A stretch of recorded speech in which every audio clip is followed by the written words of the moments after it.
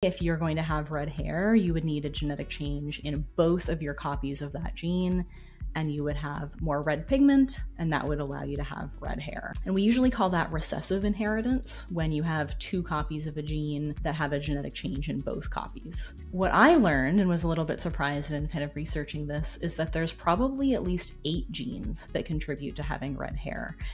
It's not as straightforward as just this one MC1R gene. And there's a lot more factors than we thought about whether or not you have red hair.